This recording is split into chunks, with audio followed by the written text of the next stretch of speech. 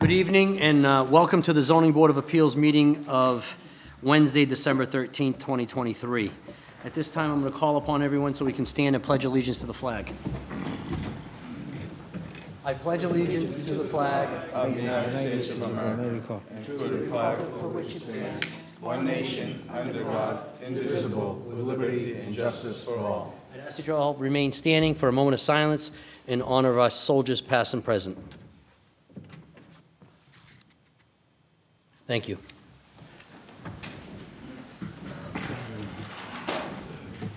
The first case that we have, actually I have an announcement to make. The next regular scheduled meeting for the Board of Appeals is Wednesday, January 10th of 2024.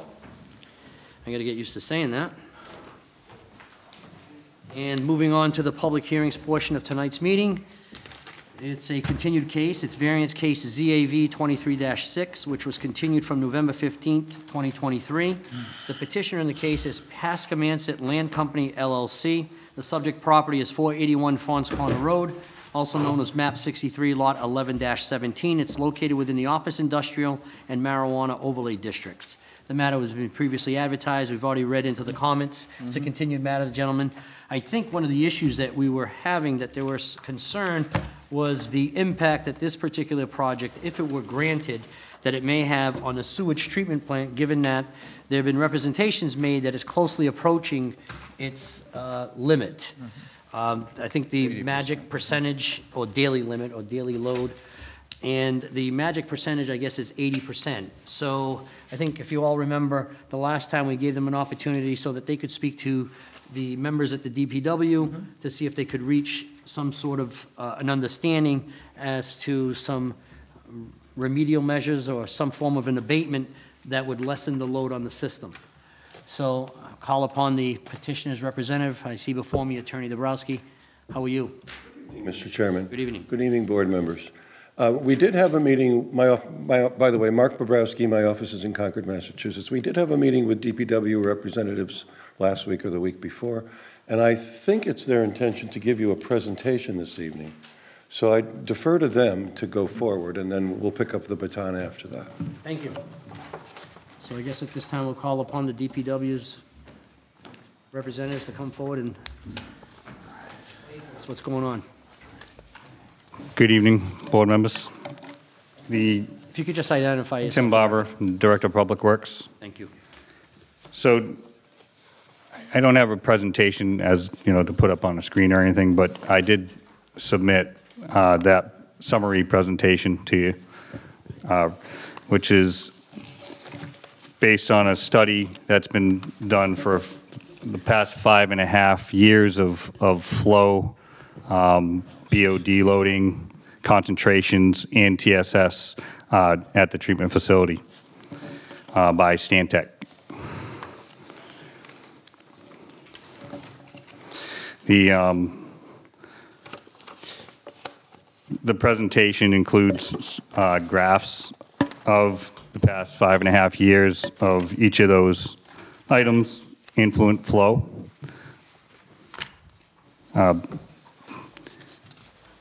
BOD concentrations.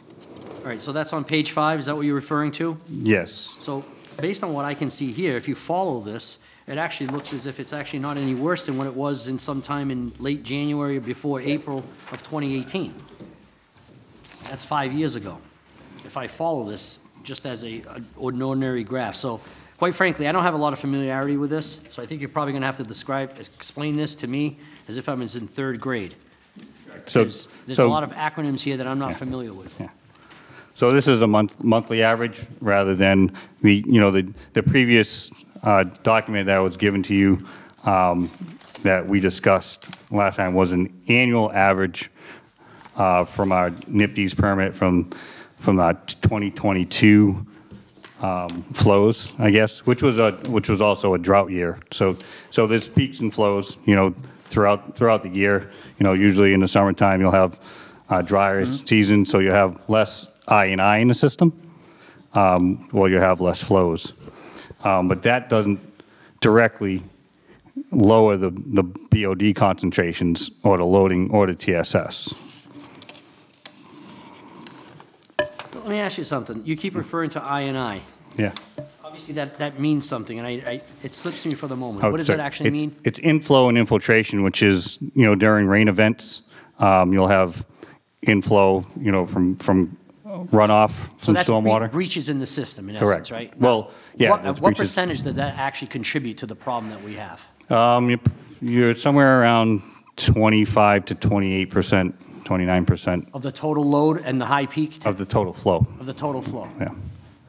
And what is the town doing to address that? Because it appears to me that some of that has to do with the fact that there may be cracks in lines, sewer lines, and older systems, things of that nature. Yeah, so in past years, we've gone through most of our cross-country easements, and we've reconstructed the manhole structures in all these easements to raise them a minimum of 12 inches above grade with new seal-tight covers, and then seal-tight rings on the inside to keep any of that runoff from getting into the system. And previously, we've also done other projects where we've looked at flow in lines, so we put sensors in mains and track excess flows, and then track them back. And then you can camera lines, and then we'll do some slip lining, so line the pipes to seal them. That would be in homes from the actual public system in the roadway to the house? No, that's typically in main systems, in mains, Older we do that. style, older So, mains? yeah, for homes, we'll typically look at like sump pump connections, drain leader connections into the sewer lines. So we can do smoke testing, dye testing, and inspections. So we're also currently under contract with another consultant to do multiple sensors installations throughout the town, flow sensors, to look at infiltration during rain events. So I believe they're going to install those this spring, probably early March, The sensors? the sensors, yeah. And what are those going to basically provide us information of? So they'll sense the difference in flows from dry times to rain events when groundwater fluctuates and But we already know there's a Stormwater. problem. right, but the solution is to track where it's coming from and to repair it. I'm sure you have a hunch where a significant part of the problem lies. So right now, we see flows at pump stations and at the treatment facility, so the areas are pretty broad where so to narrow it down to a specific main or a specific road, it takes a lot of time and data analysis. So, with this chart here on page 5, what am I supposed to extrapolate from this? Because based on my limited understanding, it appears to me that there's less flow or less influent now than there was in January of 2018, unless the month of January 2018 had an extraordinary amount of rain. Yeah, so it appears that probably was a large amount of rain that month, or snow melt. So probably high groundwater and a lot of precipitation.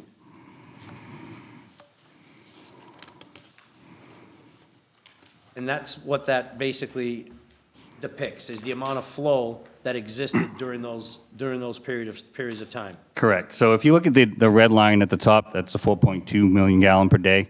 Is That's that the limit for our system? The 80%. capacity. That's what our plant is designed to handle, and to discharge based on our permit. All right, The 3.36, that orange line, that's your 80%. okay.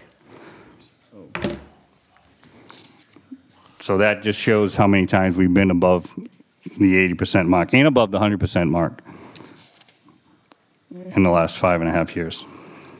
What this tells me is that this has been an ongoing problem for a long time. It has. It definitely has. So why is it's rearing its ugly head only now? Because we started to see some breakdown at the plant and some effects of the overage in the capacity and flows and the BOD concentrations. So we've tried stopping allowing septic hauling. So when septic haulers pump out septic tanks, we have a facility that receives that. Well, that increases the concentration of the BOD. So we've actually stopped allowing that altogether to try to lower the BOD, but it just keeps coming back up. So if you continue past page 6 and then you get into page 7, similar graph. So you have your large dash red line at the 200 milligram per liter. That is the capacity, design capacity for our facility. And then the smaller dash line below that, the 160 milligram per liter, that's the 80% BOD concentration. What does BOD stand for again? It's a biochemical oxygen demand.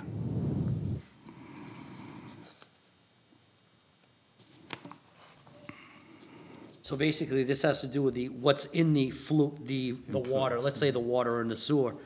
What's in there is this type of does it have to do with the level of oxygen? Is that what it is? That it demands, yes. Yep, That it demands? yes. I'm not gonna say that I understand that. So it's required, you aerate the wastewater to apply oxygen to it I saw to those treat tanks, it. those are those rectangular tanks where the water movement is going on? Yeah, yep, yep. So then page 8 is a similar where we have TSS concentrations. So that's total suspended solids in the system. So let me ask you, what are we doing now? So given that this is more than what it should be, so what do? You let it just stay there longer in order for it to oxygenate to Yeah, ensure? so we have to aerate it longer and TSS also, it suspended solids in the influent. So you have to, you have to treat that. And what happens is when you have a lot of high TSS and it's really murky, you get higher enterococci samples, which then trigger MCL exceedances. So when the most recent NIPD's permit has cut the allowable enterococci in your effluent almost in half. So to meet those demands, you have to continuously treat this at a higher level. So if you move on to page 9. Page 9 is more of just a data summary, just a word summary of all the graphs. Before you get to that, is there not a way to accelerate the process so that even though you have a smaller space in order for that to be done, is there a way that it could be accelerated? Well, we're working on an upgrade to allow better aeration, and to actually help increase the capacity of the plant. In the aeration upgrade, it will be designed to include further upgrades in the plant for capacity. So if we have a upgrade the allowable capacity, the aeration upgrades will be able to handle the upgraded flows. But currently, the aeration fans, they are 32 years old. So, they just can't handle the work anymore, I'd say.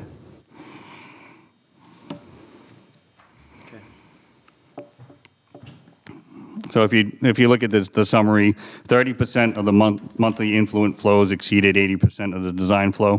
13% of the daily influent flows exceeded 80% of the design flows.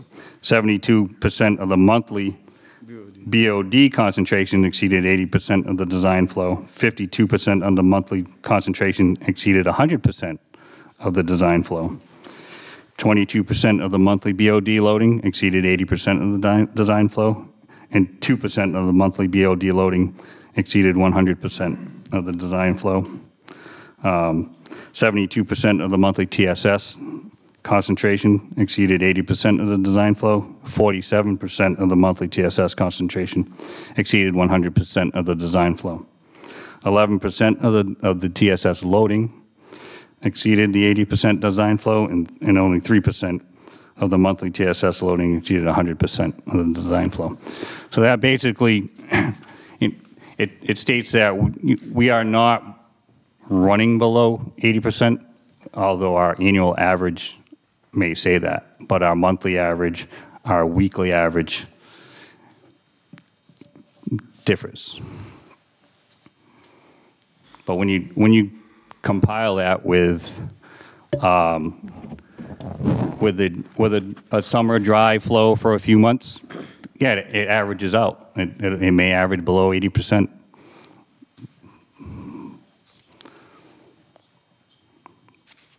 So, if I'm to understand this correctly, are there times in which things are actually brought out and just shipped out to the ocean when they're not completely aerated in accordance with what they're supposed to be? Not yet. But that is, on the brink. So if we get to a point where, we cannot treat the flow coming in, eventually you're going to have to let it go out. This study didn't include the outfall going out to the ocean, but the outfall actually has a higher percentage of 100% design flow. It actually lifts the manholes at the peak elevations, and the effluent will flow down the street rather than go out to the discharge point, out to the ocean. So that's another upgrade that we're looking at a design if we have to install a second outflow eventually, or upgrade the one that's there. I see a lot of emphasis on improving the system, improving the pumping station, or improving let me just say, the sewage treatment plant. Yeah. But, and I don't mean to be facetious, right? I know you, I respect you, but I think more emphasis needs to be put on I&I, because if you reduce that 25%, even just down to 15, or just down to 10%, a lot of these numbers go by the wayside because you're no longer anywhere near exceeding or getting close to 80%. Because now you're reducing the amount of flow that comes in. And that seems to me to be a better fix to the bigger overall problem. Well, the I&I actually, if you look at I&I, it's more of a dilution factor, right? So if you look at like BOD concentration mixed with runoff from the rain or infiltration from groundwater, it actually dilutes the wastewater and but it's still a lot more gallons you have to deal with. So that's flow, not loading, yes. So there's multiple factors there. So while the flows are reaching the 80% mark, but they're not as bad as the BOD loading. That's the biggest issue, is the concentration of the wastewater. So I understand the concentration, but if there's less flow, there's less water in those tanks, then you have the additional time to occupy that additional volume to allow for the BOD to break down over time. Correct. What's it take for, on average, for something that comes in with gray or dirty water for you to actually make it good enough so that it can be pumped out to the ocean? I don't know. I'm not 100% sure on the timeline that it goes through the treatment process. I guess it depends on the flow at that time, how many banks of UV you're running. Less. Does it take a week? No. A couple days? No, it comes in and out daily. Daily. All right, so it's hours. Yeah, hours. Yeah. Okay. You understand, I don't know this stuff. Yeah. But we all have to deal with it at some point. We do. All right. So I&I projects, they take a long time, they cost a lot of money, and, you know, we work on them. You know, I think probably somewhere around 10 years ago, we did a large project, and we removed about 1 million gallons per day of II. You know, it took a few years for that project to be completed. But we're back where we were. Back to the same Yeah. numbers? Yeah. But it may not be as a result of I&I, it could be No. just a result of. No, additional- you have development, you know, you have a lot more development. Sometimes use fluctuates, you know. All right. And gentlemen, I know I kind of So we, taken over here, but do you gentlemen have any questions of this? so I can say we met last time we were here. Yes. Excuse me, I'm sorry, I don't mean to interrupt. Last time we were here, we discussed possible mitigation proposals. We discussed a holding tank, a grease trap, and aeration. So aeration for the BOD, grease trap for the fats, oils, and greases, and holding for, I guess, peak periods to as a delay, as a time delay before you can discharge.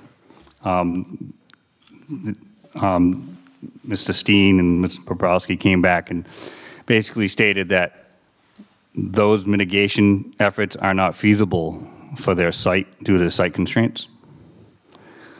So we did discuss possible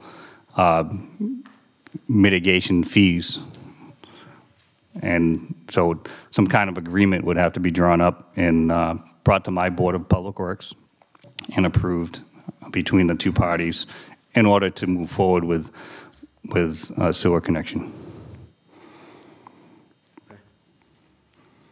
Thank you. You're welcome. Gentlemen, you have any questions of Mr. Barber? I have no questions. Well, I have no question. Gentlemen? I have a question, Mr. Chairman, but I don't know who to address it to. I'm looking at all the technical information that this gentleman has put forward, and I'm worse than you, being snowed on a lot of the stuff and the descriptions. But it just generally, to me, sounds like we're at the very brink of exceeding our abilities.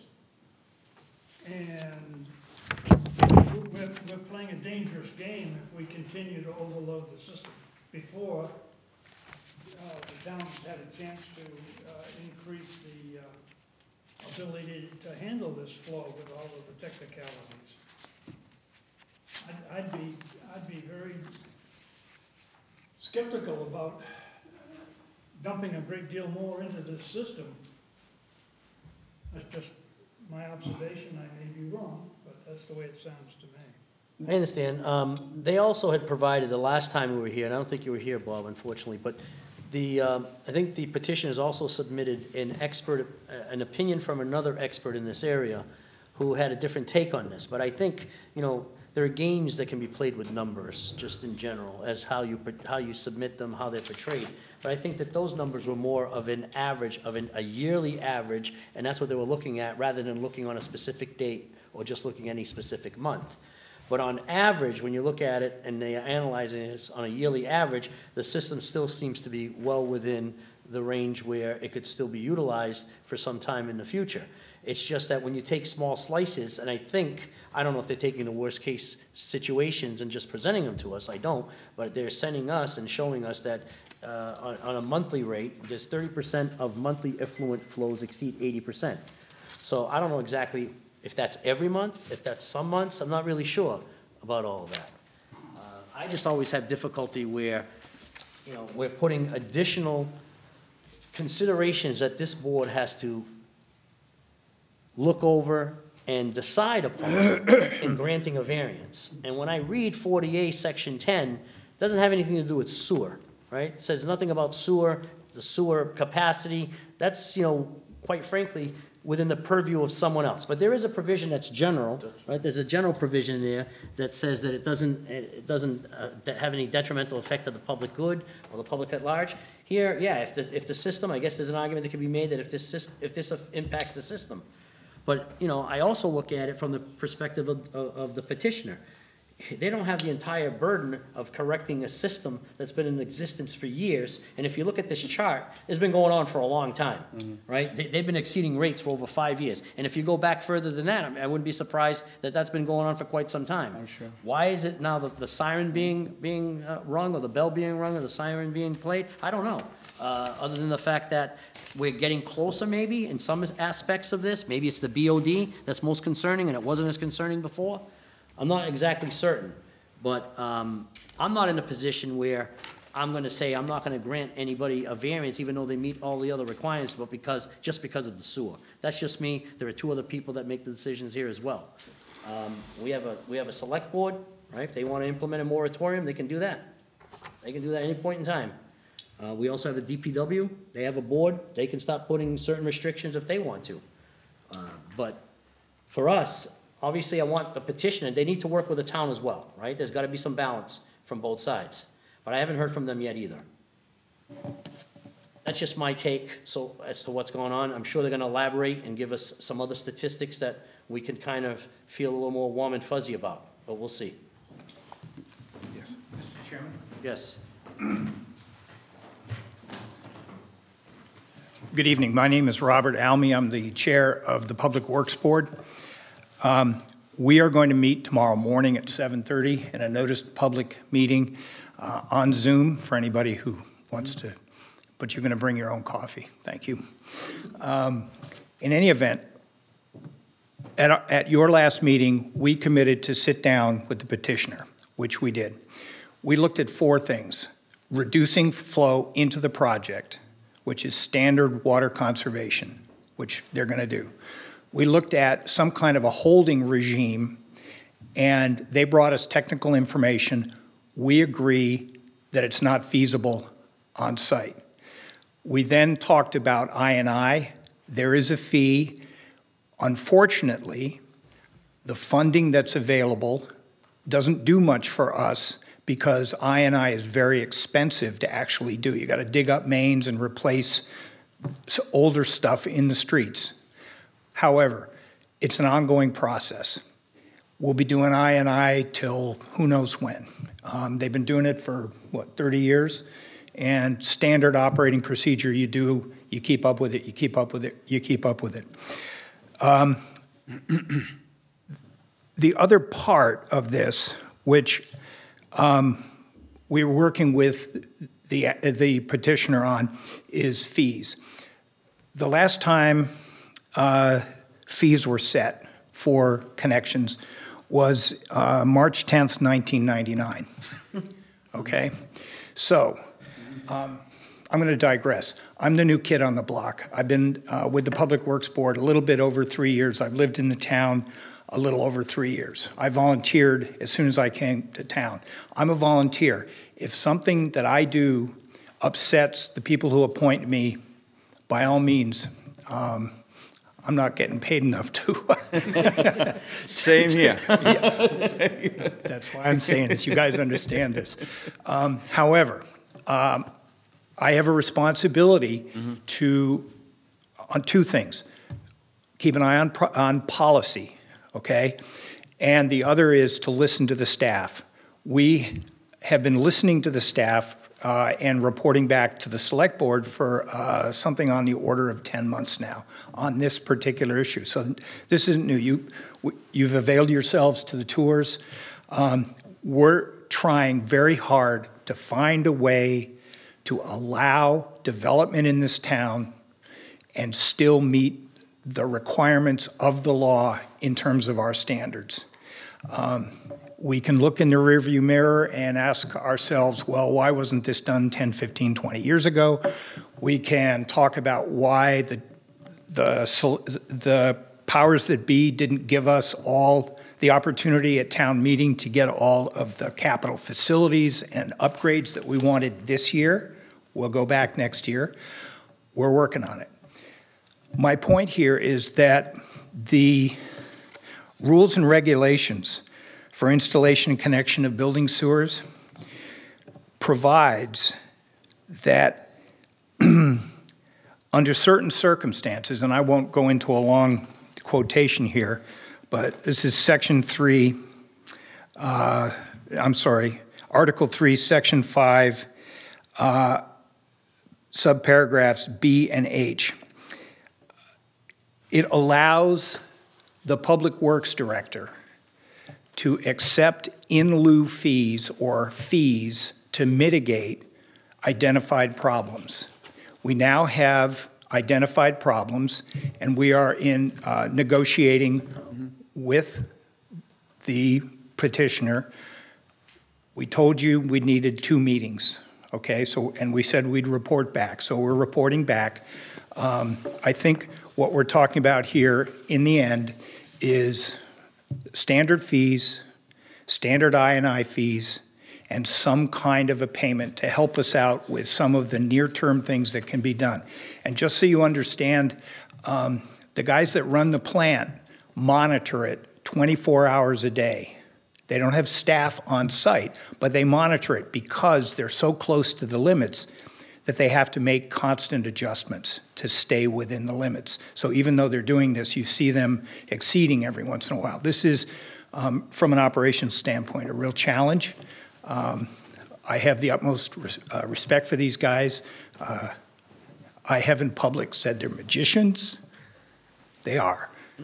They're also keeping the town out of problems with violation of standards. So I won't take any more of your time. I'd like until your next meeting to come back with some kind of an agreement so that, as we said, we get to yes.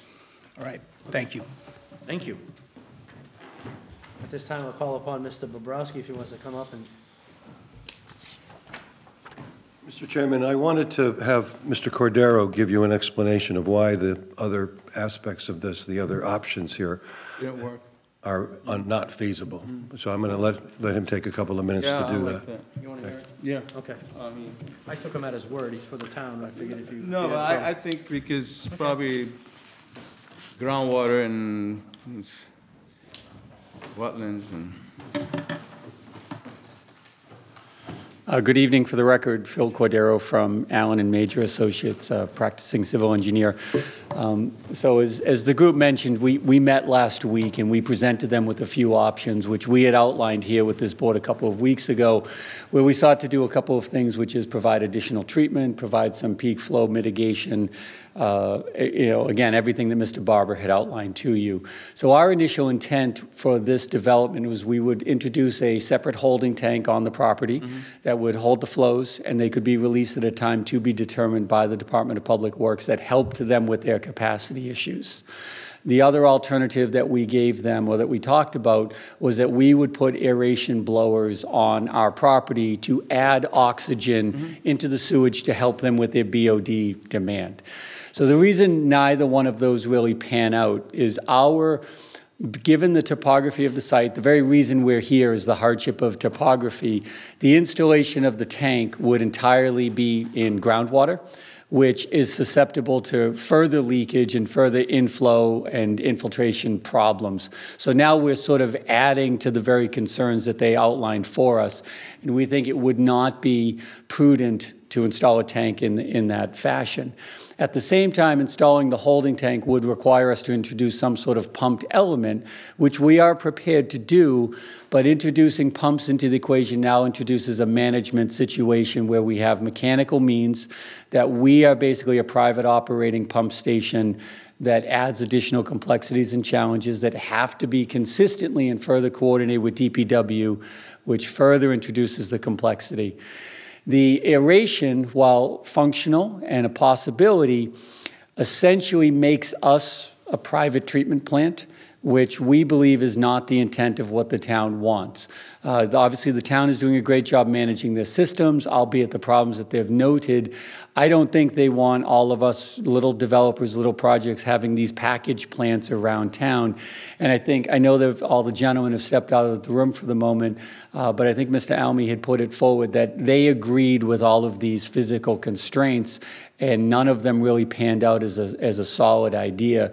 So what it really comes down to from a fundamental civil engineering perspective is the sewage that's generated from this site, regardless of this particular use, this variance, whatever gets developed here, it is most practical to be added into the sewer system, the town system, and we really need to be talking about providing mitigation in addition to the infiltration fees, the standard connection fees, providing some compensation to the town, which was the substance of the discussion that everybody had. So I'm happy to talk technically. I apologize, everybody behind me has walked out, but happy to answer any technical questions on it for you. Does anyone have any questions? I have no questions. So basically, rather than spending the money on site, you would give the money to the town and they'll deal with Correct. it, and you So don't we- have to deal with it. Yes, thank you for putting it in Are those you going words. back negotiation? What? That's correct. Your So- system's gonna cost you $25,000, but the town thinks it's $2.5 million. So we you've done this. So we actually talked in those exact terms, not those literal numbers, to Right. say Okay. a tank would cost this, the blowers would cost this, Mm-hmm. there's a number there. We'd rather give that to you than put it in the system. And now it's just reaching conclusion on that final number. And the cost benefit in the end might be better doing it that way anyway. We think so. Obviously, we would. Even for the town, from the town's perspective. No, I agree. Okay. The town has put forth, and again, they've stepped out, they've generated their list of wish list items for, to increase capacity and treatment, et cetera, at the plant. Certainly, we can't afford those, but one of the particular elements was additional blower capacity. Our money could go directly towards that, and it directly affects what was identified to us, the BOD, as a primary concern here. Great. So I guess we're going to call upon Mr. Bobrowski to come back and probably, I think he's going to be asking for another date. Our next date is January 10th. Do you think that that would be a sufficient amount of time? So I think what we were waiting on is to have the DPW meeting, which unfortunately occurs tomorrow morning, just after this meeting. I think once that happens, we'll see you at the very next meeting subsequent to that. So, why don't I go get them for you? I'll be right back. President, Michael Maduros. Michael, talk to that guy. I'd like to recuse myself and sit down over there to express our opinion about You the want to recuse yourself from this case? recuse. I've done it recuse, but I'd like to sit down over there and express our concern also about this development because we're the neighbors. I can't hear him. There's a meeting tomorrow with DPW. Yeah, We can go. you can go to the hearing tomorrow if you'd like to. The hearing's tomorrow morning at 7:30, Doctor. Attorney Bobrowski. Yes. The floor is yours. You can go to their meeting tomorrow. Thank you. Dr. Haga. So I think the next thing, is sort of leading in the direction of you need another date. We had urged the gentleman not to come without an agreement back to the board this evening, and we really tried hard to persuade them that that was appropriate. And we're just out in the hallway throwing numbers around. I think what we're trying to do is establish a contribution from Mr. Steen in the vicinity of 100,000 plus or minus. And that includes 75,000 for the airflow device that they need in order to take down the BOD level. That's number 2 on the shopping list here. It's listed as a biofilter blower. I'll let you guys work that out. Right, exactly. Just- I mean, January 10th, is that enough time for you? Or would you rather be put on the 24th? I think When their next meeting is. They didn't put it on the agenda for the DPW board meeting. You need to ask them when their meeting is going to The be. meeting's going to be tomorrow. No, it's not on the agenda for tomorrow. It's not in the agenda for tomorrow. We have an item on the agenda for discussion. We are also quite capable of having a special meeting. We've done that once this year when the circumstances warranted. This is an important effort on the petitioner's part, on your part, on our part. We committed that in 2 meetings, 2 months, we'd be back, and we will make that happen, okay? So January 24th? Or, well, 24th, I think is, I think 24th. Or what, is that the next meeting of the 10th? The next one is the 10th. We don't have No, anything no, on for after, what's the, oh, we don't have anything in January except the 10th. the 10th and the 24th. 24th. 24th, that's what I meant, January 24th. But you said, when's the next one? The next No, one's January that's 10th. one, I think 24th is more reasonable. They need to go back and negotiate, That's get fine. back on the board, and the next week is probably dead. I'm not going to have internet in Antarctica, and that's where I am on the 24th. So Oh. they need to meet with us before I leave on the 8th Right. of January, and preferably the first week of the year. And we need to nail this down so that somebody besides me can stand before you on the 10th and tell you that we've got a deal or we don't got a deal. All right. We're talking the 10th, and if you need if you need to continue it, just request it by written letter, we'll take it, okay? As long as you agree to sign whatever documents and to ensure that we can extend the date. I always like I know you always communicating have. with Michelle. You always so. have, I know. That's why I don't have a problem with your word. Prepared to make an offer that the board might consider, and the board can simply pick up the baton. Are you going to do this every time somebody comes before you with a large project? now, That's in yeah. the back of my mind. It has been in the Absolutely. back of my mind that that's something we might have to. I don't know. That's well beyond the statutory offended that this has criteria. been going on for 10 years. During that time, we already approved several large-sized projects and. And it's never been brought to our attention, No. but I'd rather not have this become part of the consideration that we have to make on each and every one of these. I really wouldn't, but if that's where it's gonna head, then obviously we're gonna take a look at it. And I'm not in a position to say one way or the other. It's just a shame that we have a system in the state that the last guy coming pays the fee for everybody who slipped by before him, and that's essentially where we are. Well, you're probably not gonna be the last one. Yeah, but- no, that's my point. You're going to have to do this again and again and again. So we're prepared to take a condition that we're going to pay $100,000 in some contribution. They can divvy it up any way they want. Whatever we'd rather you guys be able to work it Exactly. out. Whatever you work out with them, I feel much more comfortable. I appreciate that, Absolutely. thank you. Thank you. Dr. Agai, you said you recused yourself in this case. I have recused, but as a neighbor, I have an opinion to share. Okay. He's a neighbor. But he has an opinion to share, so he says he's recused He owns himself. a Basically, property, my name is Rahim Agai, but basically there are other properties that are vacant at the present time, and they are in the process of hopefully sometimes to be developed. The question is the town going to consider to see, to evaluate to see how much more properties and lands are possible that are being developed or for future, and what is the impact of this project on the other side that are at the present time vacant and do not have any plan for future. Thank you.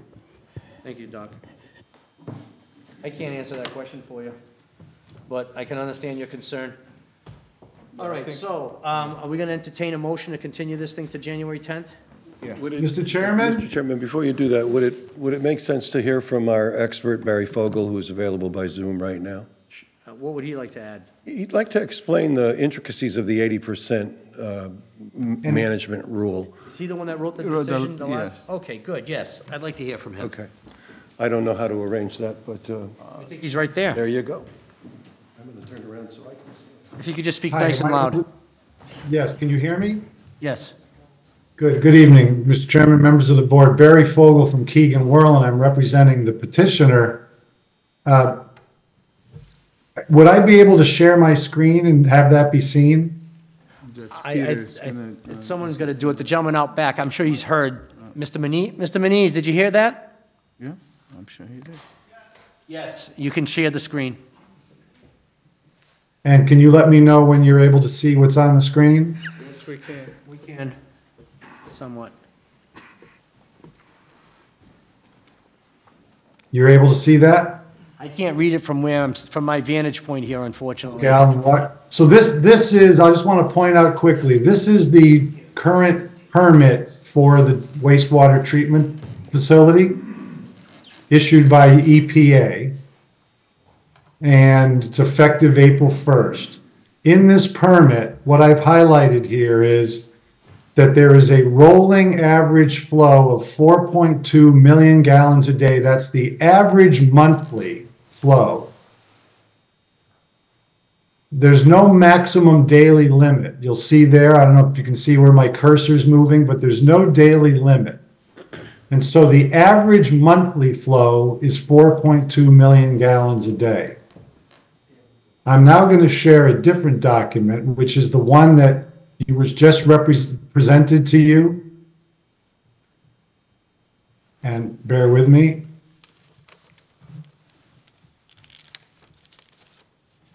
I just want to give you, by way of background, also, I was with the Massachusetts Department of Environmental Protection in the Office of General Counsel, but also as the regional director of the Worcester office, the central region, which included responsibility for wastewater treatment facilities. I'm not an engineer and I'm not a wastewater plant operator, but I'm familiar with these permits. And what you're seeing on this graph that was just shown to you, if you're able to see it, it's the one that you were referring to. Is that page 5? This is page 5. Okay.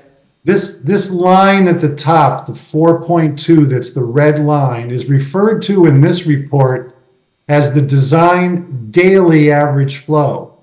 That's not what it is. There is no design daily average flow. There's a monthly average, which is the name of the slide. Okay? He skipped over, the gentleman, Mr. Barber, skipped over page 6. And that's the most important slide in the report. This shows that between January of 2018 and this past August, that the blue line, which is the annual average flow, has been well below that 4.2 million gallon a day limit. Now, on a particular basis, on a rare occasion, it's gone over the 80% limit. But, so I want you to note, this is the actual meaningful blue line and how far below the permit limit it is. I will now switch you back one last time to the permit, the EPA permit.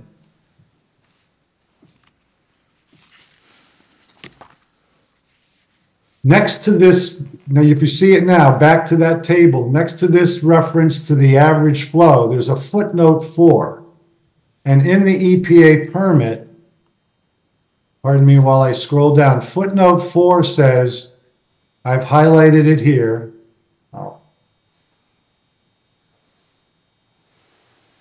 the limit is a rolling annual average, calculated as the arithmetic mean of the monthly average flow and then the monthly average flows of the previous 11 months.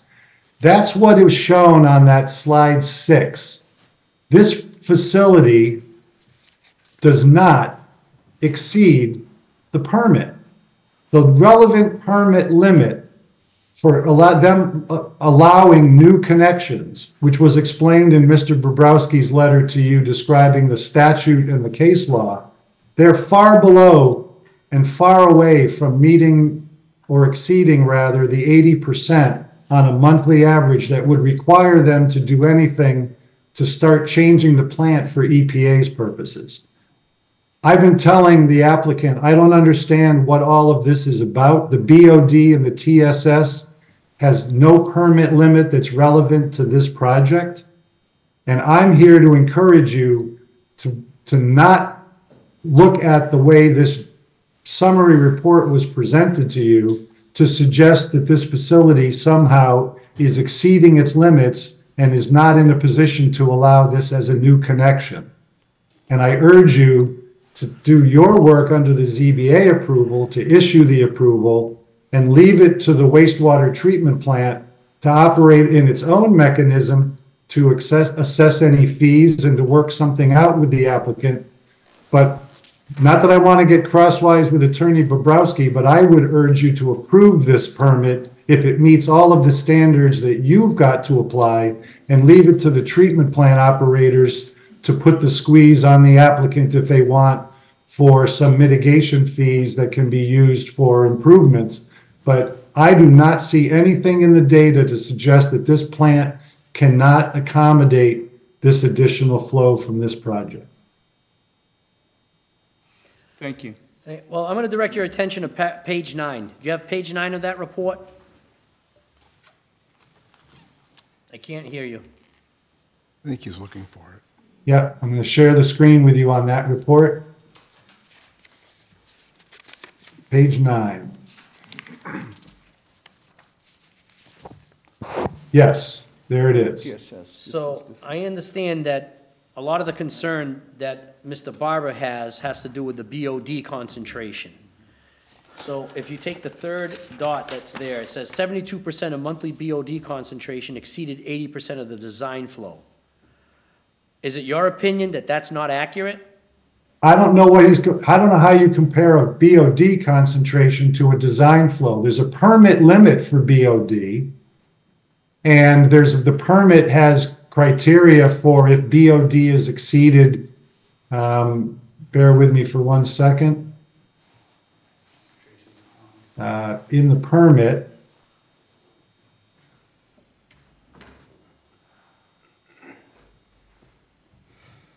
the BOD limit is 30 milligrams per liter as an average monthly, and average weekly is 45 milligrams per liter. So this table, I don't know what this is in million gallons a day. Here's the milligrams per liter. The limits are down here.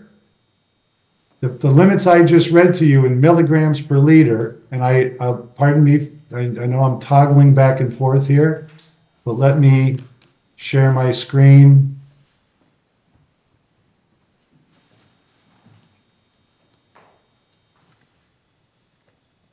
So I'm sharing my screen now. This is the BOD limit here, right? You see the parameter BOD, 30 milligrams per liter as an monthly average, 45 milligrams per liter as an average on a weekly basis. And going back to that table,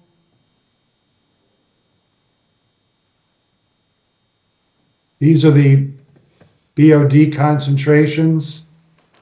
All they're showing you, this is the influent. The discharge limitations are way down here. I don't have any information to indicate that they're exceeding their discharge limit.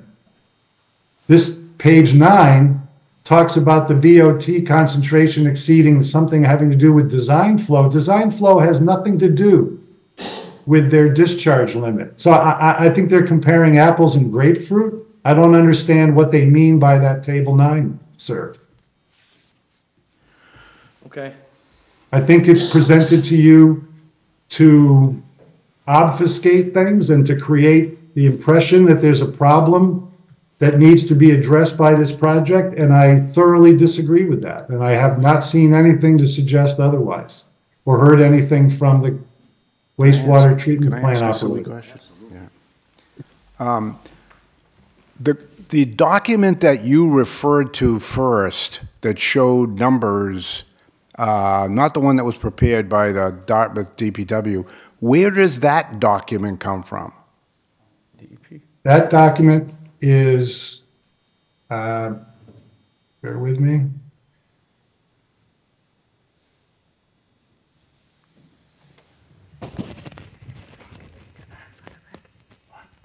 This document is, so because of the size of the treatment facility in Dartmouth, it qualifies for, rather than having its own independent permit, because it discharges less than 4.5 million gallons a day, it is subject to a general permit that EPA has issued for medium-sized wastewater treatment facilities, if you can see that. Okay. So this is the same permit that would apply to any other medium-sized. And the numbers that appear in that document that you referenced to 3.2, where do those numbers come from? They're set by EPA. Oh, so they don't come from the town of Dartmouth?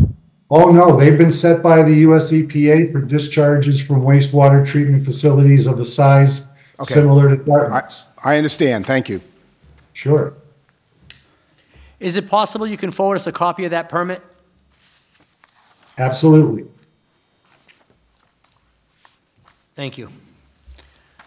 So, gentlemen, anyone else have any questions? Are you thoroughly confused, Bob? Sort of. Well, I am. Thank you for allowing Attorney Fogel to speak. No problem. Well, I think you guys are close to an agreement, my understanding, so, right? Well, I hope that makes it closer. I'm hoping.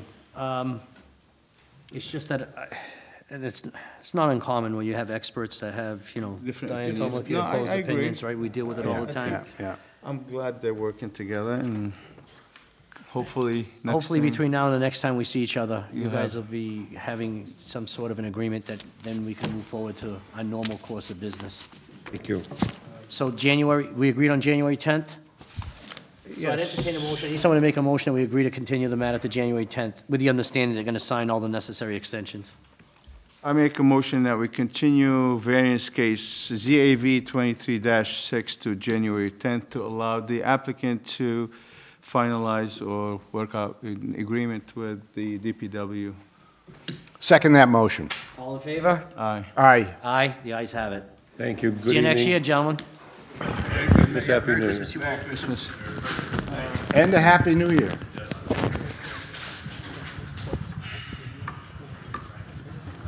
Boy.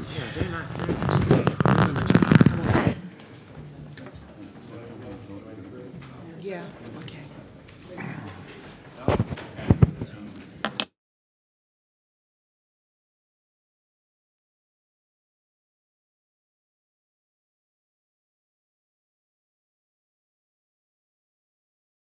Yes, they are.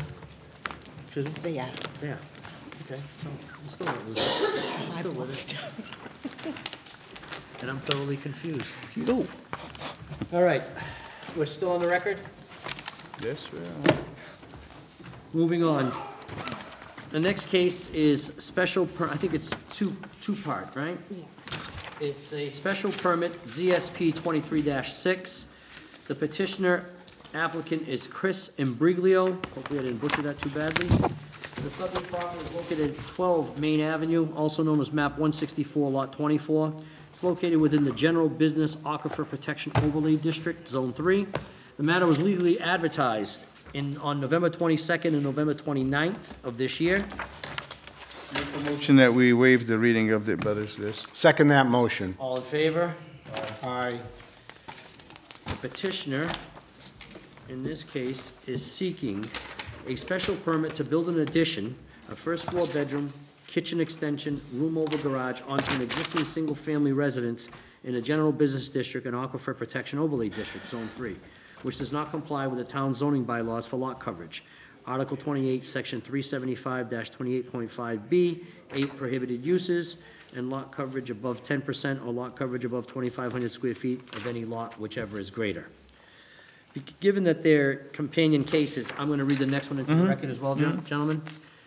It's special, well, it says special permit, it's actually a variance. Variance ZAV 23-15, petitioner is Chris Imbriglio, also the owner. The subject property is the same. The property was legally advertised. I'll entertain a motion on this one, gentlemen. I'll make a motion that we waive the reading of the butters list. Second that motion. All in favor? Aye. Aye. The ayes have it. The petitioner is seeking a variance to build an addition, first-floor bedroom, kitchen extension, room over the garage, onto an existing single-family residence in a general business district and aquifer protection overlay district, Zone 3, which does not comply with the town's zoning bylaws for setbacks. Article 18, Section 375-18.4B, Article 33, Section 375-33.2, minimum setback dimensions of 40 feet from street lines or vehicular easement lines and 20 feet from all perimeter property lines. So let me read into the record any town comments. We got a letter from the building inspector. It's addressed to Christopher Imbriglio. It's dated October 30th. It says, I've reviewed your application. At this time, your proposal cannot be approved due to non-compliance with the current zoning regulations. You are proposing to build an addition onto an existing single-family residence in a general business district and aquifer protection overlay district, Zone 3, which does not comply with the town's zoning bylaws for setbacks and lot coverage. A variance and special permit must be applied for and secured from the Zoning Board of Appeals in order to proceed with your request. Your application is being denied under the following sections of the Dartmouth zoning bylaw. General Business District, Article 18, 375-18.4B. Buildings or structures shall be set back as defined in Article 33, and Article 33, 375-33.2, minimum setback dimensions, General Business District, 40 feet from street lines and 40 feet from perimeter lot lines, and also refers to the Aquifer Protection Overlay District. So that's the reason that they have to come for us today. Let me see if there are any other comments. We have a comment from DPW. It says, a submitted site plan dated 6/12/2023 does not show any proposed roof runoff infiltration. The plan shows a tabulation of allowed, existing, and proposed lot coverage. The allowed lot coverage is stated as 10%, existing as 35.7%, and proposed as 47.9 per Dartmouth zoning bylaw Aquifer Protection Overlay District 375-28.7 performance standards. B, commercial, industrial, institutional, and multifamily residential recharge and stormwater management requirements. It says, any change of use, new construction, alteration, or reconstruction encompassing more than 50% of the existing building or an increase of the total building footprint on a lot by 10% of 500 square feet, whichever is greater, during any 3-year period shall require recharge from any primary buildings. Increasing lot coverage by more than 5% above that allowed during any 3-year period shall require the recharge of runoff from all primary buildings. If roof runoff is already being recharged, then the area of expansion or its equivalent shall be subject to stormwater management requirements. The Planning Department, the property is within the Zone 3 of the Aquifer Protection Overlay District, see Article 28 of the zoning bylaw. Well, thank you. All right. So, at this time, I'm going to call upon the petitioner or their representative. I see before me Attorney Aspen. Good evening, Mr. Chairman, members of the board. For the record, Attorney Matthew Aspen with an office at 255 County Street in Somerset on behalf of Christopher Imbriglio. He's here with his wife, Cheryl Lynn, and the builder tonight, Mr. Simmons. I was retained a couple of weeks ago, so I'm trying to pull together different aspects of this project. I've dealt with Mr. Simmons. I've talked to him over the last few days. I've talked to the engineer, who is Don Medeiros, who is from Little Compton. Mr. Medeiros couldn't do the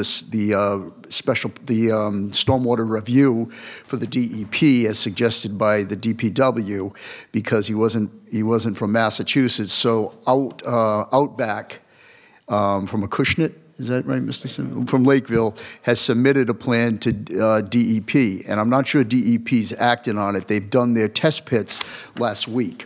But I first want to address, just by way of background, Mrs. Imbriglio unfortunately lost her father a short time ago.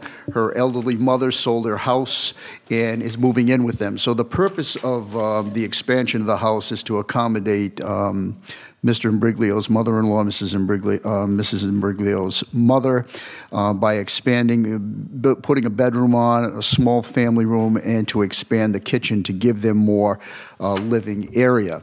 Now, I think one critical aspect of this petition that I bring to the board's attention is my client did connect to the sewer system in September of 2023, which I think is critical in the aquifer zone that they did connect. What this leaves is a very large leaching field. So, which is going to be, according to the initial plan submitted, is they've designated it as abandoned.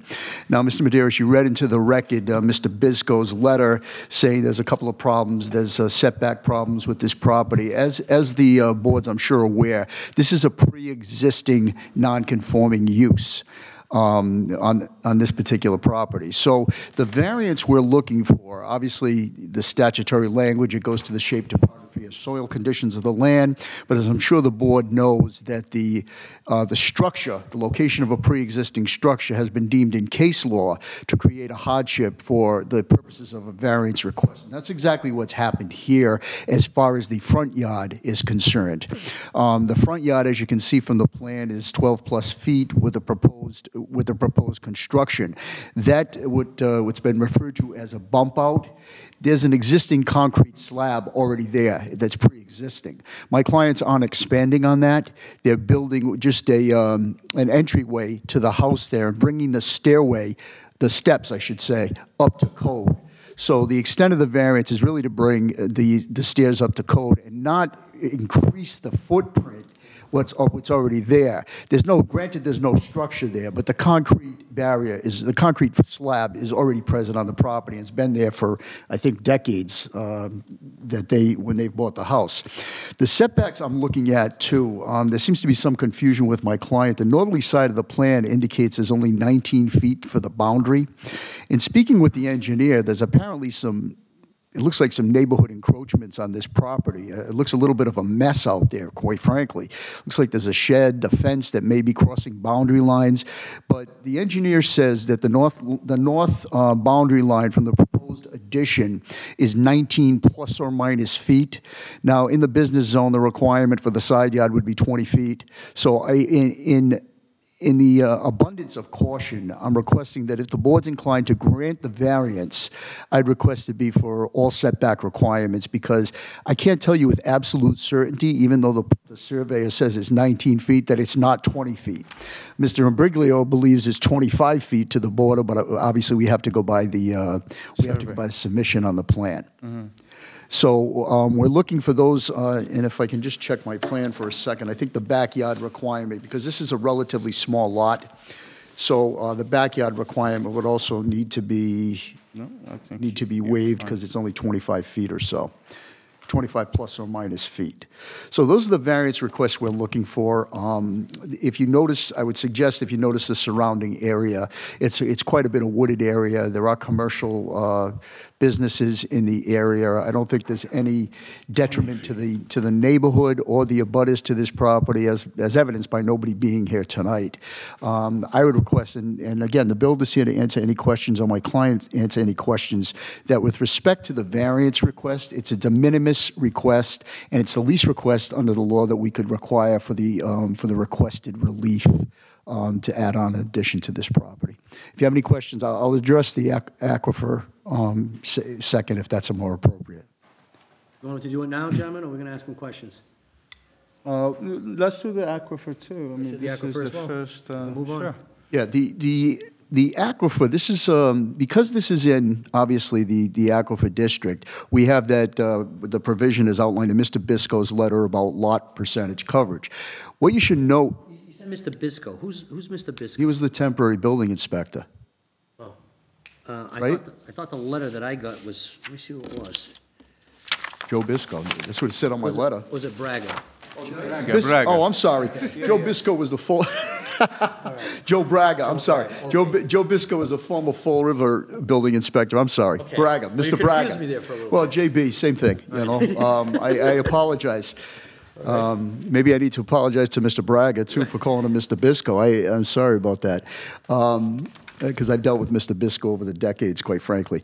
But he refers to the Aquifer Protection Overlay District. Well, my presentation isn't as complex as the prior one.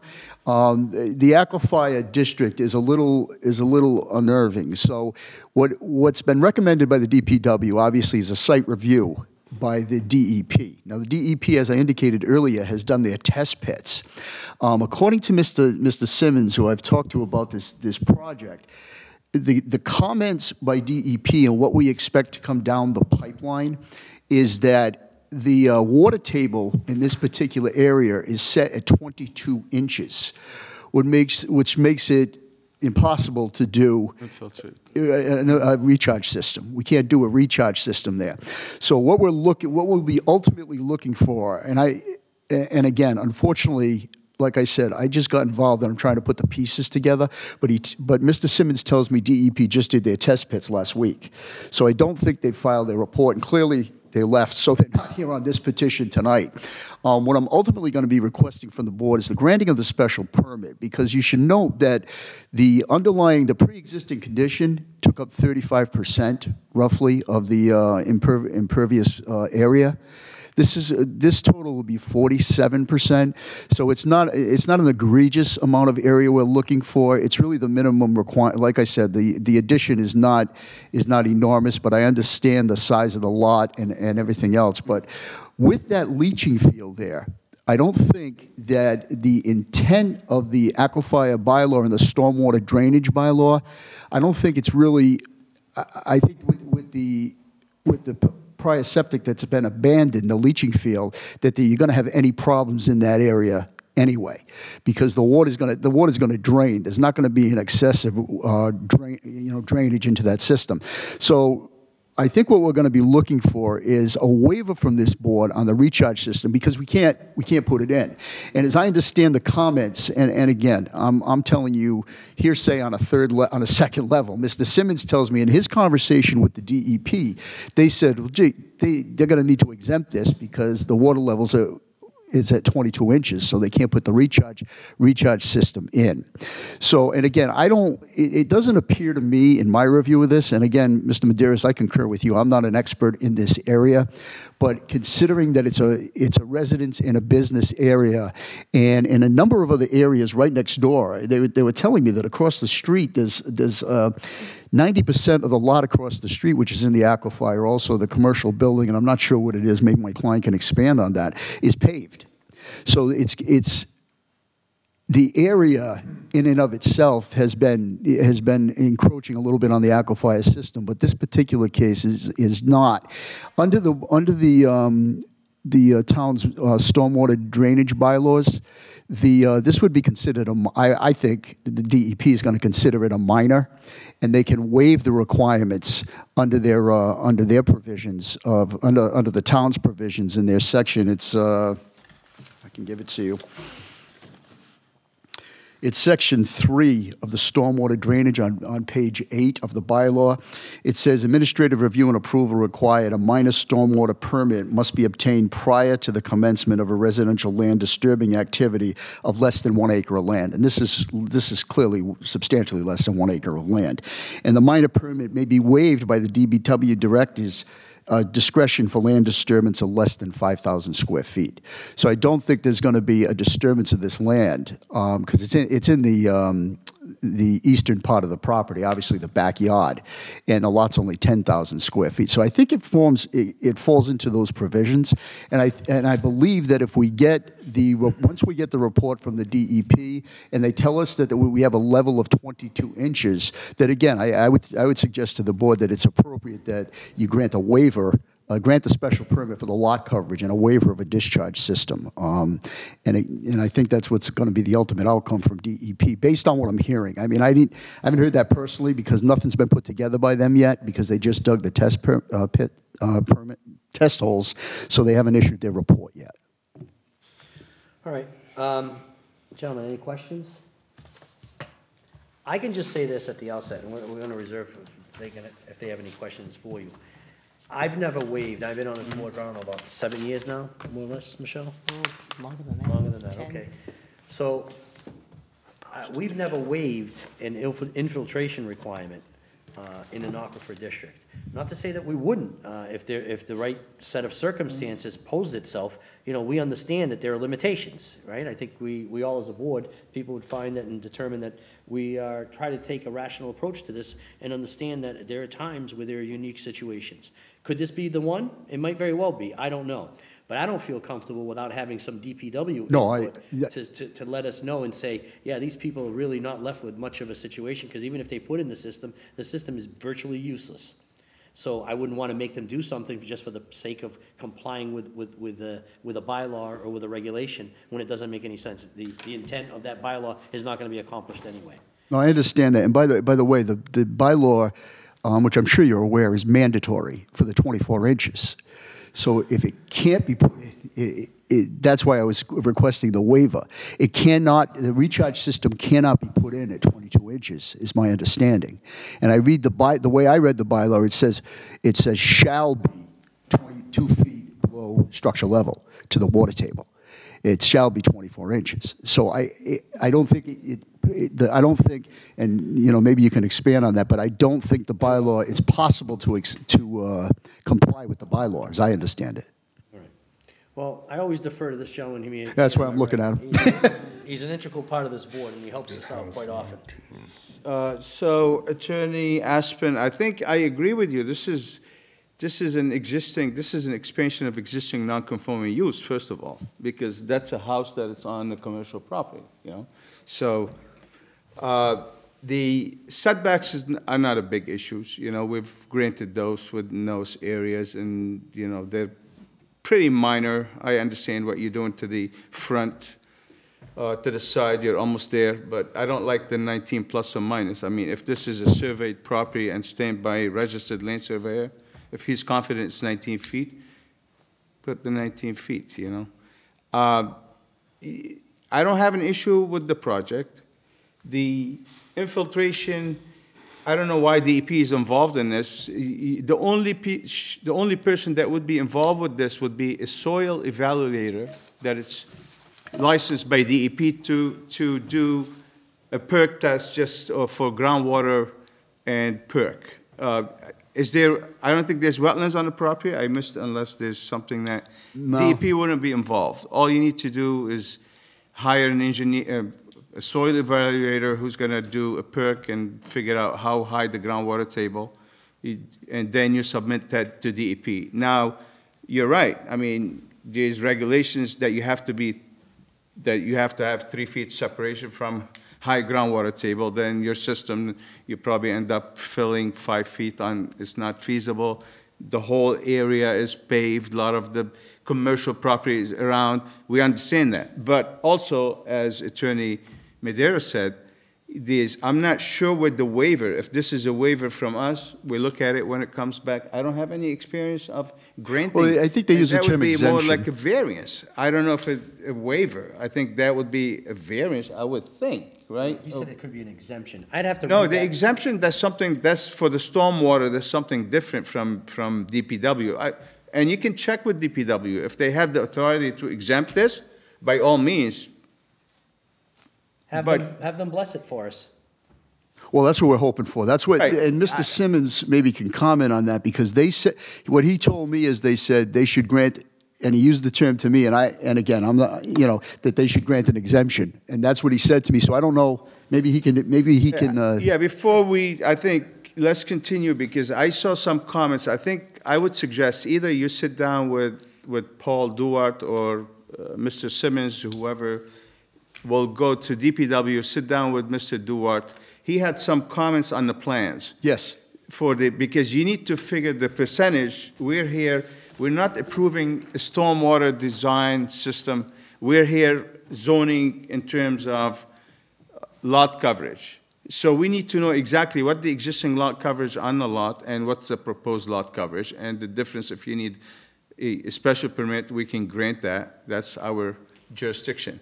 Yeah. But it seems like the calculations, or from the comments, when I looked at the plans, that some of the stuff that's included in the existing lot coverage shouldn't be included. And also, when you do that, you have some concrete structures on site that you took, the septic system and all that stuff. That's gonna help you, because that's an existing lot coverage that you're taking out. So Right. actually, in this case, you're replacing it with impervious, so I think it's gonna Exactly. make a difference. But there's also options. I'm not sure, I'm not going into that you can replace some of the existing concrete with maybe crushed stone, so you can meet the requirement. If you can't meet to stay within the existing, so you don't increase the lot coverage, impervious lot coverage. I mean, there's options there, but I will do that, and I agree with you. We looked at that, and the amount that's been deducted is somewhat de minimis. So the lot coverage was about 35% before the proposed addition.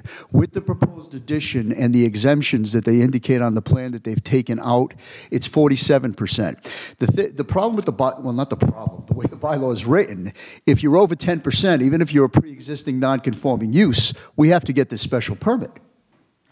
We have no choice. But I'm not sure, I have to check if we have the jurisdiction to waive the infiltration. Well, the way I looked at it, quite honestly, I looked at what the suggestions were on the plan, and it looks to me like it's a condition for a water recharge system of the special permit, because without the special permit, you can't. There's no need to get a water discharge system, because we can't expand the lot coverage. So it appeared, even though it's a little convoluted, it appeared to me that the granting of the special permit would be conditional on a water recharge system. Absolutely. Right. We will, but we need. But that's in your purview. But we need the right numbers. That's what I'm telling you. The right numbers between the existing and the proposed, because it seems there's some discrepancies here with Mr. What he's Paul. saying is he can't propose it because he doesn't have an infiltration system, because he can't put it in because of the groundwater. That's what he's purporting right now. Right, but it's, Is that correct? Yeah, no, that is correct. That is correct. No matter what, no matter what, to do any project right now, if they wanted to put technically a doghouse, if it's considered a structure in Dartmouth, I'm not sure, they would have to get a special permit for lot coverage because they're over 10% according to the bylaw. So to me, and again, I defer to you, I'm not an engineer, but to me, if they started with 35%, which is on the plan, and they're going to 47%, that's a 12% increase in lot coverage. Either way, whether it was 1%, anything they build on that property, they need to get a special permit. I mean, that's a given. What I'm requesting is a waiver of the condition, and again, I'm sorry to interrupt, a waiver of the condition of a water recharge system because they can't put it in.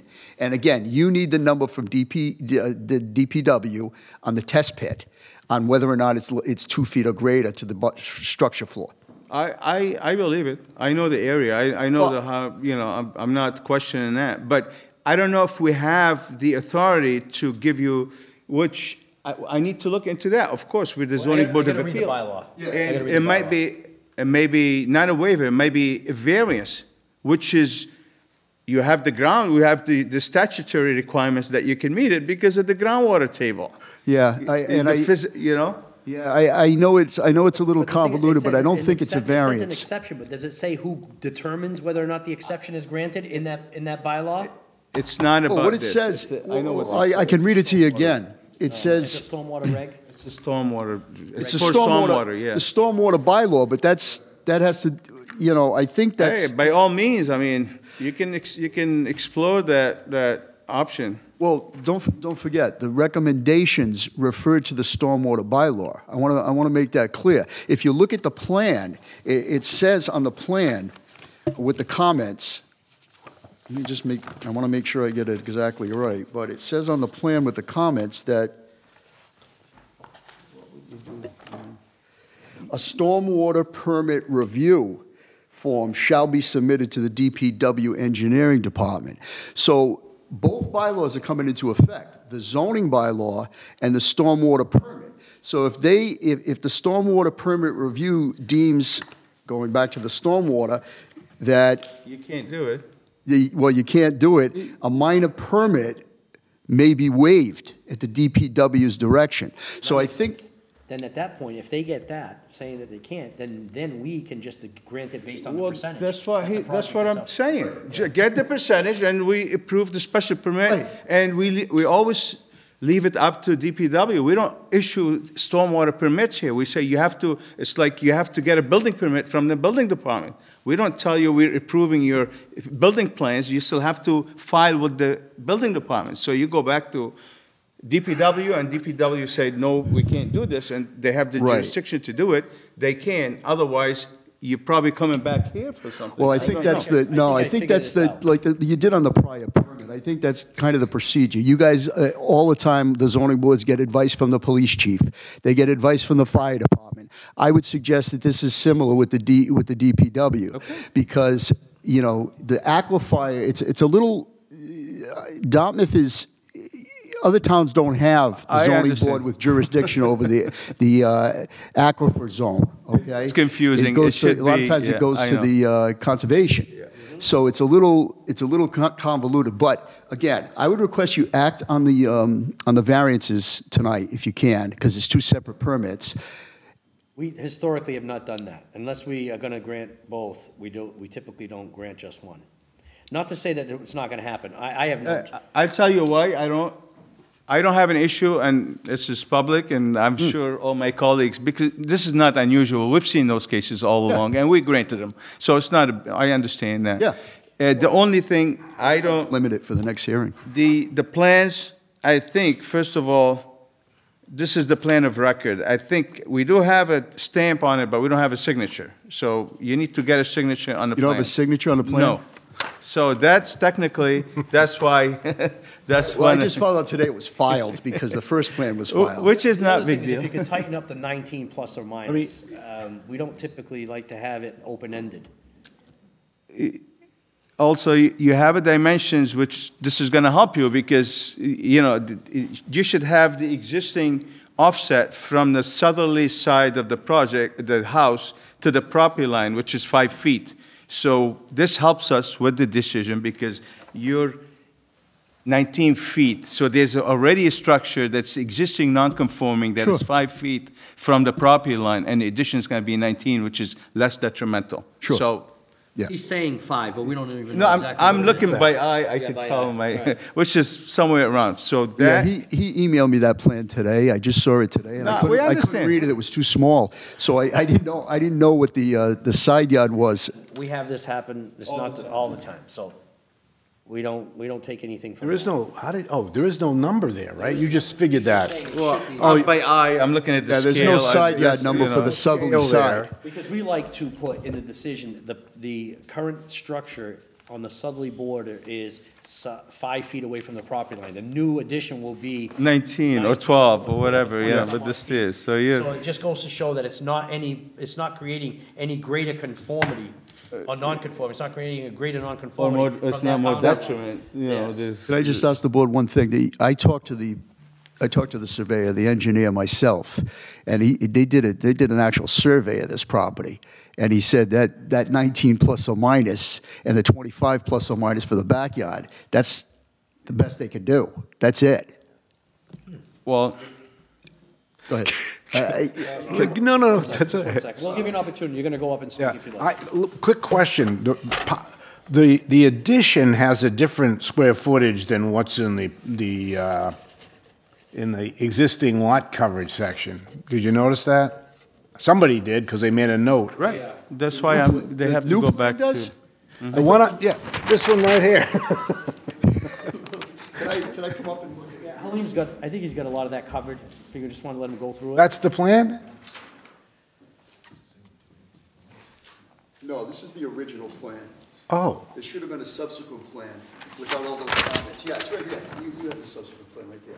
That was just submitted. oh, then I don't have a copy of this, or maybe I do, and I just don't see it here. That was just submitted, and that showed, I think he corrected everything on there, but I understand the board's position. I will have the engineer put the side yard, but I can tell you right now, in talking to him, he used the word a mess out there as far as the meets and bounds. So he did a site survey and came up with this plan. There's some encroachments, nothing to do with this petition or anything else, but he did get, and it's typical in No, I see deeds. it here on the easterly bound. There's a lot of different things that are sort of being respected as a boundary, especially maybe this concrete retaining wall. Yeah. And it's not even anywhere close. Right, It's, the actual property line extends well into the abutter. right. I get it. It's not Right. the first time we've seen that either. Yeah, the fence on the northerly side, my client tells me he has 7 feet on the other side of that, so. Yeah, I see the fence. Yeah, so, Cuts and around the there. fence is crooked, it looks like it comes across on the street side, on the street line. It's a little bit of a mess over there, but nothing to affect these two petitions. Whatever the board's pleasure is, like I said, if you don't want to act on the variances tonight, I just thought we'd streamline it for the next meeting. I think we're going to be able to move forward in the next hearing date. It's just, I would ask you to, I think he's got a couple other things he wants to address with the plan. Do you want to, is there a couple other? No, I mean, So we make it clear, so that yeah, they're not leaving here in the dark. So make sure the numbers add up on the plans, you Yeah. know, the existing lot coverage and the proposed lot Sure. coverage, they reflect what's in addition, you know, it's just the math. And then whatever the percentage is, put the percentage, you know, I mean, you're going from 35 to 45, whatever it is, and you're here for a special permit. But they and can't get the 10% credit. I'm not, I'm Right, they're not just, gonna, if they don't do recharge, they can't get the 10% credit, right? no, he's not getting he's not He's not gonna be accounting able for to. 10%. But he's not accounting for No. it because he doesn't have a recharge system. No. Because you're able to get a 10% credit under our bylaw of the total square footage of the lot, whatever that calculates to, when doing the calculation, if you're doing a recharge. Because we promote and we want to incentivize recharging in And our what they're town. telling me, it's not possible. It's different, right? Yeah. I've been doing this for over 7 years, and so, have you seen one of these? It'd be interesting to see how we handle this, but a lot of it hinges on what the DPW are gonna find after you submit this application. Absolutely. And what they're gonna make a determination that maybe a recharge system is not feasible in this on this particular site. Just so you know, the board, just so the board's aware, the Outback has completed a draft plan that was handed to me tonight, and it's not done yet. They haven't finished it yet, so it's kind of where we are. So if you want to hold off on both, I'm not sure if the 10th would be enough time with the holidays to get the DPW in line? We can do the 24th? Mike, Mayor, I think another concern, make sure on your floor layout, your in-laws is not over 700, whatever the bylaws. I think, because we allow in-laws in Dartmouth, and I forgot what the number is, 700 square feet or 900 square It might only feet? be in single residence A and single residence B district. I don't know if we also have it in the. No, but this is an existing non-conforming structure. But don't forget, it's not an in-law request. It's not a permit sought for an in-law. There's Just no. expansion of the house. It's just adding a bedroom. I thought you mentioned something about. No, I added a bedroom. They're expanding the kitchen and putting a Okay. small family room. It's still Okay. still a single family without an in-law. Yeah, no, we allow this percentage. You don't want to go Right. over No, because no. then you need a special permit or. Then we need yeah. more. We don't Okay. want to request more. I wasn't gonna bring that up, but that's okay. Just as an aside, the numbers still don't match. If you look at the number on the new plan, as the size of the addition, it says 1512, and in section 8, it says 1535. Okay. Yeah, I see, I can't read the numbers. I don't have the right glasses to read it. It didn't look like it was the right one to me, I but. couldn't read them with my glasses on when I got it, so I'm gonna have to talk with the engineer to tighten it up. The 10th or the 24th, because we need to entertain a motion, and you may need to sign on behalf of your client, you need to sign some extension paperwork, Attorney Aspen. All right. Michael, I don't know. Colleen can't make the 24th. You're not gonna hear anything? January? Yeah. No, I'll be here. I can't make December 24th. When December 24th is Christmas Eve. before that, she was gonna move the meeting, right? Didn't you ask me to move the meeting to 24th? Would be great. Okay. Okay.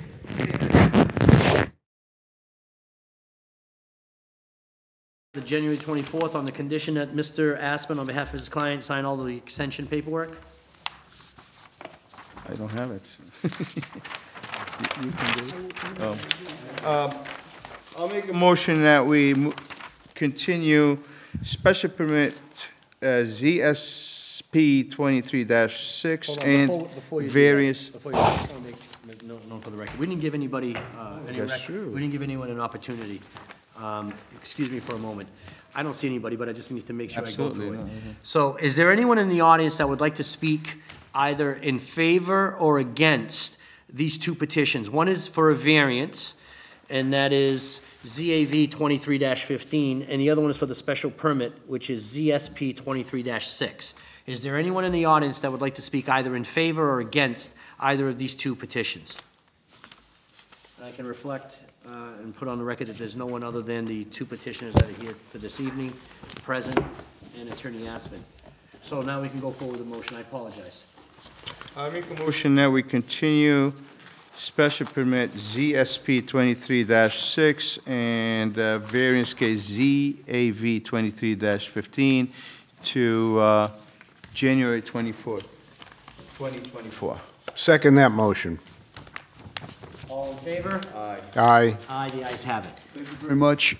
I'd just like to tell the board, Michelle was incredibly, my son, who's my law partner, raved about the help that you gave him when he came down here in a blind fog to find out what was going on. And if you know my son, he doesn't give out praise, especially to me, but. Thank you, I appreciate that. Thank you, Mr. Aspen, and you have a nice holiday. Thank you. Yes.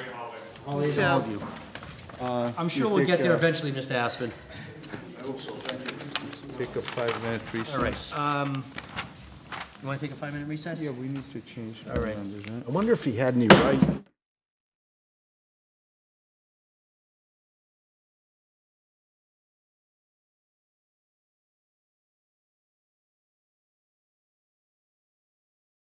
Back on the record. Continuing on to the last matter that's on for tonight's meeting is special permit ZSP 23-3, which was continued from November 29, 2023. The petitioner applicant is Gabriel Baruti.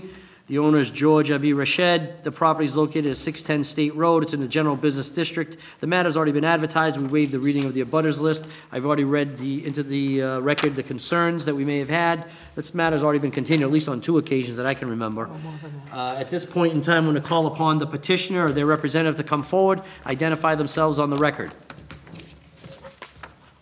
Good evening. George Abi Rashed.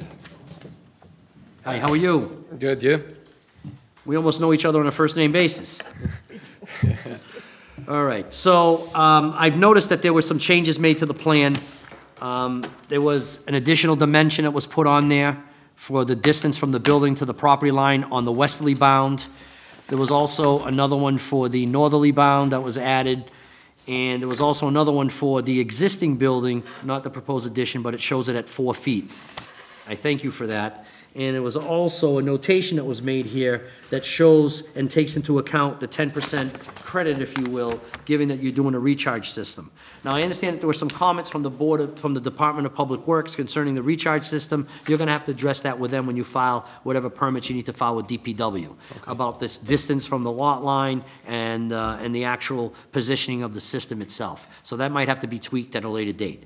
But what we're doing here is we're just looking specifically at the structure itself, the proposed addition that you want to build, and we want to ensure that it's going to, actually, we've already granted that part of it, which is the variance. This only has to do with the lot coverage requirement for given that you're in the aquifer district. So the other parts with the dimensions, that was one of the conditions of that variance, was that you provided us a revised plan. I would believe that that satisfies that. So therefore, that condition has already been satisfied. But all we have here today, gentlemen, just in case I convoluted things, is we're only dealing with the lot size percentage of coverage in the aquifer district. So I'm going to call upon, if there's anyone in the hall, in the audience at this point in time, and I know this matter's been open on more than one public meeting. Is there anyone in the audience that would like to speak either in favor or against this request? I can explain that there's no one in the audience other than the petitioner at this point in time. So, with your permission, gentlemen, I'm going to move on to the findings, proposed findings that I put together. Quick question. Sure. Why is he here? Yeah, I know that is a position, but I think at this point, given the circumstance that we don't have a building commissioner or an acting building commissioner, it might be easier to make that determination. It might be easier for him just to get the permit and then move forward, and then it's not left hanging on interpretation.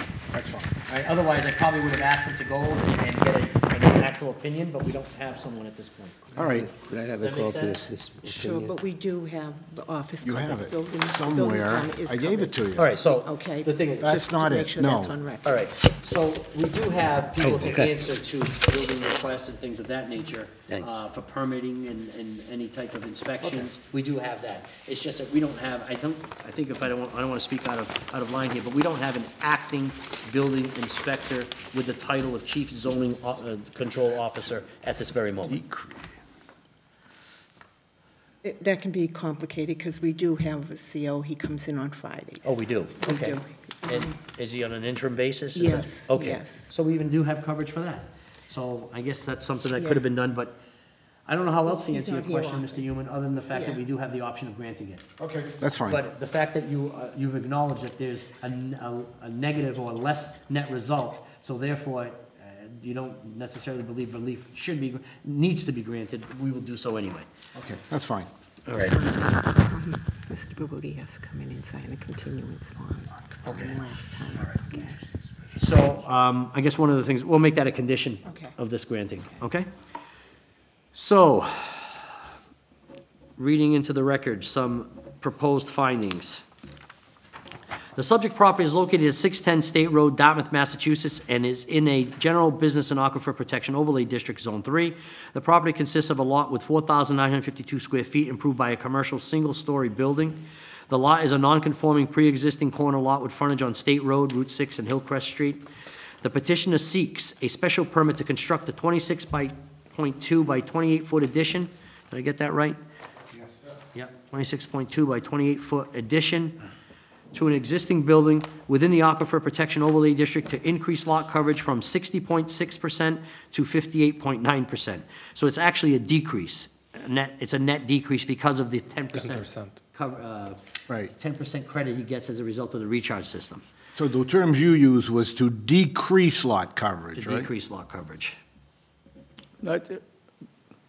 Change lot coverage from, How about to just alter lot coverage, how's that? To alter lot coverage from 60.6 to 58.9, does that work?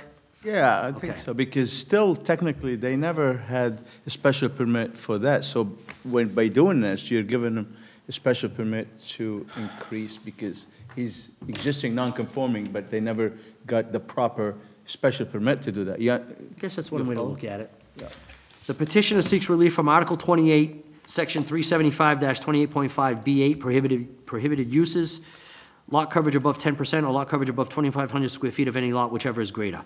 The board finds that in accordance with Mass General Law 40A, Section 9, the proposed increase in lot coverage does not substantially derogate from the public good. That's the legal standard, gentlemen, given that it's a Except it's special not an permit. increase. Except that it's not an increase, it's a lot Board finds that in accordance with Yes, the that the proposed change, change in lot coverage. There we go. Does not substantially derogate from the public good. Our usual conditions where we require that they're gonna get all necessary permits from the board, all conditions associated with previous variances, and also we're gonna require that he has to come in and sign the request for a continuance so that he could be here today. That's gonna be a condition of the granting of this special permit. That's Right? fine. Right. You can sign it now, right? We don't have it here now, Oh, okay. but we'll get him to come in and sign that. I didn't sign? All right, so at this point in time, if there are any questions of the Last time. petitioner? I have no questions. I have no questions. Anybody else? All right, I'll entertain a motion to close the public hearing. I make a motion that we close the public hearing on case ZSP-23-3. Second the motion. All in favor? Aye. Aye, the ayes have it. Now, moving on, gentlemen, to the next phase. I will entertain a motion to approve this. I make a motion that we approve case number ZSP-23-3 for 610 State Road, Dartmouth, Mass., with the proposed findings and conditions previously discussed.